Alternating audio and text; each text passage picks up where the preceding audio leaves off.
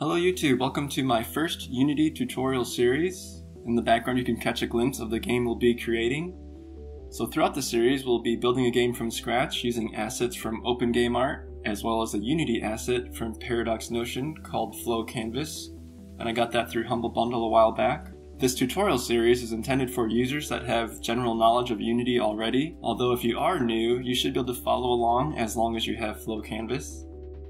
If I do say something that is completely incorrect, please point it out in the comments of the video. And just a couple side notes, I recently had arm surgery, so I can only type with one hand. So sorry ahead of time for typing painfully slow. There are times where I have to hold down a key or two with my left hand, so I'm basically just resting knuckles on those keys. And lastly, the next video is a general tutorial on FlowCanvas. It is a pretty lengthy video, however if you are familiar with FlowCanvas or feel like you can pick it up pretty easily, feel free to skip that video. Alright, thank you for stopping by, I hope you enjoy the series.